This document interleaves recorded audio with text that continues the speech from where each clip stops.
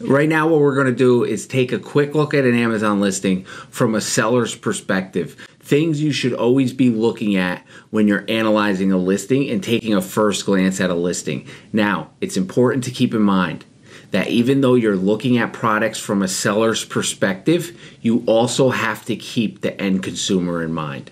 So you need to analyze the listing like a consumer, which should be easy because all of us are consumers. We consume every single day. When we go into Target, when we go into a shopping store, when we go into a mall, when we shop on Amazon, when we shop on Walmart.com, we are consumers. Our minds are thinking like consumers day in and day out. So that should be the easy perspective. And if you can transfer your consumer perspective into your seller perspective, you're going to be set in a much better position to become a phenomenal buyer on Amazon.com.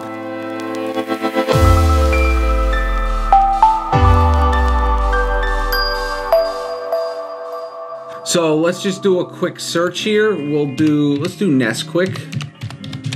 Little chocolate milk action, maybe strawberry milk, who knows? Here we have DS Quick View. DS Quick View gives you a quick breakdown of the main category that the product's in. It gives you the category rank. It also gives you its subcategory rank. So this product is ranked 795 in beverages. It gives you a quick little copy and paste here of the ASIN. It tells you who it's sold by. And then here they have pricing history that DS Quick View populates as well. And then you hover over here, it gives you a little keep a chart. So that's before you click on the listing. So let's take a look at, this one has 4 sellers. Let's take a look at this Nestle Nesquik chocolate powder, 41.9 ounce. And now also before we proceed to the next page, you can see it on the next page as well, but something also to pay attention to is its star rating. Like this product is ranked 4.6 out of 5 stars. So that means the customers appreciate this product. It also has 146 customer reviews. So that's all good signs, right? And if you ever want to dig deeper, you can actually click on the 1-star and you could see the 1-star ratings and you could see the 2-star ratings and the 3-star and the 4-star and the 5-star. So let's click on this listing here. And now this page here, what we're looking at is what we like to call the front side of the listing, right? This is the front of the listing. This is where on the left you can see the listing images. This one has great images. It has the front, it has the ingredients and nutrition facts. It has a shot of the UPC. It has a shot of the good to remember, 45% less sugar. It's got a size shot. It's got a zoom up of the ingredients and the nutrition facts. These are great images, and that's something you want to look out for as well. Like, does the product have 1 image? Does it have 7 images? How many images does it have? Are they quality images? Do they represent everything that the consumer's looking for? Like if I'm shopping for Nesquik, I might want to look at how many calories are in this product. And if it's not on the listing, it may prevent me from buying it. So it's just something to keep in mind. And then once again here, they have the reviews, 146 reviews this product has. It's 4.6 out of 5 stars. Now you can click on these. It will bring you right to the bottom of the page and you can actually sort by 5-star reviews, so you could only look at the 5-star reviews. You can go back here. Something we like to do, especially on variation listings when we're looking at reviews, is we will like to sort by most recent, and then it will give you in order. If this was a variation listing, a lot of times for verified purchases, it will tell you what variation was purchased. So if you're having trouble analyzing which variation is moving, a great place to check is the reviews. And it will tell you actually which product of that variation is selling and when the review was left. So for this one, for example, June 18th, June 15th, June 15th, June 13th, June 13th. So people are buying this product. May 30th. So people are buying this product and leaving pretty healthy reviews. So let's go back to the top here. So this is the title. This is where the title sits in Amazon. This is Nestle Nesquik Chocolate Powder, 41.9 ounce. Now it has all of the indications that refer to a good title, right? It has the size of the container that you're purchasing in. It has the brand name as the first word in the title, and then it tells you what it is. It's Nesquik chocolate powder. And now the price that you see here is the buy box price. This is super important, this area here. If it does not have a price, if you do not see any pricing on this first page, it means the buy box is suppressed, which could mean a few things. It either means that the product's gotten some terrible customer reviews, so Amazon's choosing not to push it to the end consumer, or it means that the price is not competitive to other marketplaces, so they're making it unsearchable. When you search it on Amazon, they're suppressing the buy box.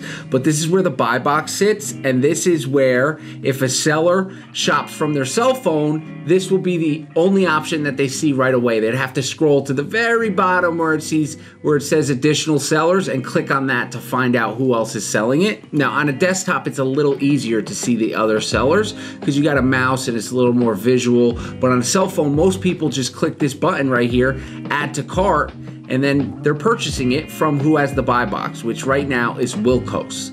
So here it will say, whoever has the buy box, it will say ships from and sold by Wilkos. So what this is telling us is this is actually an FBM, fulfilled by merchant order, because it says shipped from and sold by Wilkos. If it's an FBA order, it would say ships from Amazon, sold by Wilkos. So this, just right off the bat, you can see it's an FBM order because it's shipped from and sold by the seller and not shipped from Amazon and sold by the seller. Also, it doesn't have the Prime badge here. Important to recognize as well.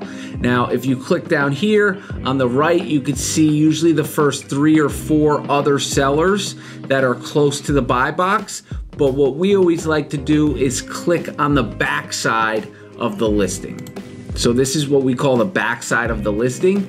And now this is where you can see other sellers and what price they're at and who's listed Prime and who's competitive, and also what their positive feedback rating is. So just like products have a star rating and a feedback rating, sellers on Amazon have a star and a feedback rating. And this seller, Super Shop, is 89% positive. So that means, you know, 1 out of every 10 orders they have a mishap on that someone complains about. Now this order, same thing, Wilkos, 90% positive. So 1 out of every 10 orders a customer's dissatisfied. Now this customer's 1 out of every 20 orders because it's 96% positive. And these are all some things you want to analyze when you're looking at these Amazon listings, because it's a good indication of what type of sellers are on these listings. And just taking a quick look at this listing, I see that it's smaller sellers, 133 ratings, 576 ratings, 42 ratings, 2,160 ratings, 90%, 96%, 90%, 89%. They're all smaller sellers who look like they're selling primarily FBM, fulfilled by merchant. So it's all stuff you want to look at. Now also, in the delivery method in this column, it tells you what the estimated arrival date is. So this product arrives between July 16th and July 21st. This one's between July 15th and 20th. This one's between July 15th and 17th. Now, this is a great listing that if you could purchase and sell FBA on and compete at around $14.88, maybe even $14.99, because it's a grocery product, you would pick up a lot of the sales because you are a prime seller on a primarily heavy FBM listing, and people have to wait almost 10 days to get this product from these FBM sellers. When if you were prime on this listing, you would be able to ship it to them in 2 days, which is huge. So this is the back side of the listing, and it gives you a breakdown of all the sellers. Sometimes it goes, 6, 7, 8 pages long. This one looks like it's 3 pages, but that's essentially the back end of the listing. That's all you really need to see over there. Keepa chart populates again. We go in depth in the Keepa chart. I'm not going to cover it in this video, but this is where the Keepa chart lies, on the back side of the listing. Now let's hop over to the front side of the listing. Some other things you want to analyze from a seller's perspective with the consumer in mind. So this is where the bullet points sit, right here. Now this product has 1 bullet point: no artificial flavors or colors. Now, why is it selling 646 units? 1, it has great images. 2, it has a great title. And 3, it's Nesquik. Everybody knows what Nesquik is. Nesquik has been around probably 40 or 50 years. It doesn't need a ton of bullet points. It sells itself. People see Nesquik, they want to buy it. So this product does not need a ton of bullet points to maintain a higher rank. Now, if this product maybe had 4 or 5 bullet points, could it increase the rank? Possibly. Absolutely, possibly it could increase the rank if it had 4 or 5 bullet points. But right now where it sits, it has 1 and it says no artificial colors or flavors. Scroll down a little. This is where the Keep a Chart sits on the front end of the listing. It's got the 3 graphs. Continue to scroll down. It has frequently bought together. This is huge when you're looking at variety packs, because this is, once again, you're looking at this like a consumer. You're saying, wow, this customer bought this and this together. Maybe I want to buy this and this together. So if you take that consumer mentality and switch it to your seller perspective, then you're like, wow, maybe I could create a bundle with this Nesquik and this Nesquik and this Nesquik, put them all together and sell them on a new listing. That's huge. That's a game changer. So taking that seller perspective, combining it with that consumer perspective really allows you to better analyze these listings, right? And then they have sponsored products that are related to this item. So these are products that people are running sponsored PPC campaigns on. They show up right here. You can scroll left and right and see other ones that are sponsored in a similar category. And then you scroll down and it said what other items are customers buying after viewing this item, which is great for sourcing alternative listings. This is a place sometimes you'll find a 2-pack or a 3-pack of the same listing that you're looking at. This is a good place to find that. And then you scroll down here and it has a product description. Now, once again, this is Nesquik. This is a household staple. It's in, hundreds of thousands of homes across the United States. So it doesn't have a lengthy product description.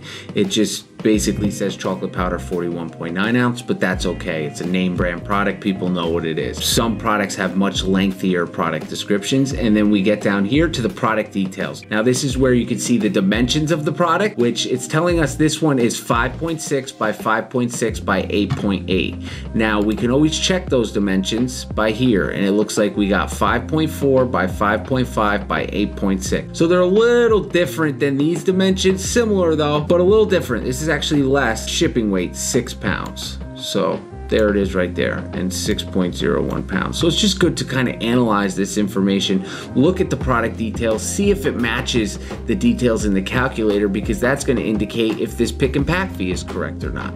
So these are just all things you want to keep in mind. Now also down here, it has if it's domestic shipping or international shipping. It also has the ASIN. We usually prefer to take the ASIN from the URL, because when you're all the way at the top of the listing, you don't have to scroll down.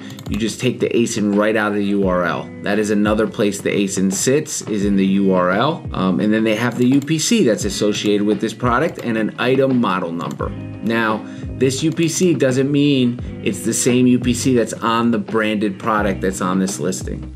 People create listings all the time with purchased UPCs, but it could be a help when you're purchasing a product if the UPC matches, but it doesn't have to match to ensure it's the correct product. And then once again, it gives you a breakdown of the customer reviews and the customer ratings. And then here is where the Amazon bestseller rank sits. This product is ranked 9,432 in grocery and gourmet food, and it's number 12 in powdered chocolate drink mixes. So what I like to do, and you should be doing as well, because you want to understand ranking, you want to understand how it works. Amazon bestsellers rank is super important because you want to be in a position where you're just able to look at these sales rank, like this one's right around 10,000 in grocery and gourmet food, and you should know that, all right, a product in grocery and gourmet ranked right around 10,000 is moving between 500 and 600-ish units a month. Right, so you need to train your brain and consistently look at ranks in different categories so you know estimates of what the sales are doing, so you don't always have to bust out this calculator, and this calculator just becomes a double check. And here, this one right between 500 and 600, it's moving a little more than 600, 646 units a month. So it's important to understand these rankings, and this is where the Amazon bestsellers rank lies. It also lies on the previous page in DS Quick View. And then they have some videos for related products. Scroll down a little further. It has ingredients and a legal disclaimer, if any. Some listings will not have a legal disclaimer. Some listings will not have ingredients. Some listings will not have product dimensions. Some will not have product description. Some will not have bullet points. Some will only have one picture, right? These listings vary, and that's what helps the consumer decide which product they're going to pick to purchase. So as far as Amazon listings go, I actually want to touch on one more thing. This is a great little trick we use. Customer questions and answers. This is a great place to search customer questions if you ever need any additional information about this listing. Let's say, just a hypothetical situation, you weren't sure if in this jug it was powder or packets, right? Something you could do is scroll down here to the have a question and you just type in powder.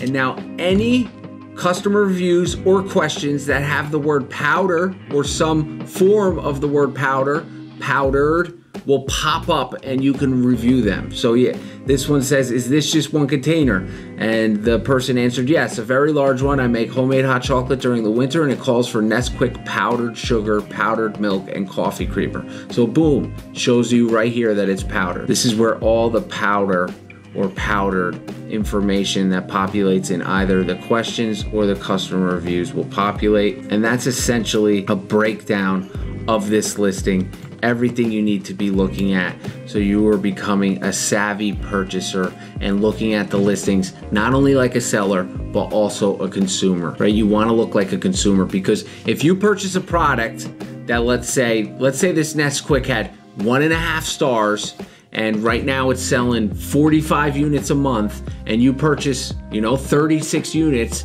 there's a high chance you're going to get a lot of customer complaints, or that listing might even get closed because you didn't do a full analyzation of the listing. We try not to buy products that are ranked, 2.5 stars or less. It's just not good for business. You don't want customers complaining and stuff. So this is essentially the breakdown of an Amazon listing. You guys are going to learn, and girls are going to learn so much more about Amazon listings and how to review this information. So we'll catch you in the next video. Stay lit. We're going to be looking at AZ Insight. A, Z, the letters, Insight. It is a tool developed by Ace and Zen.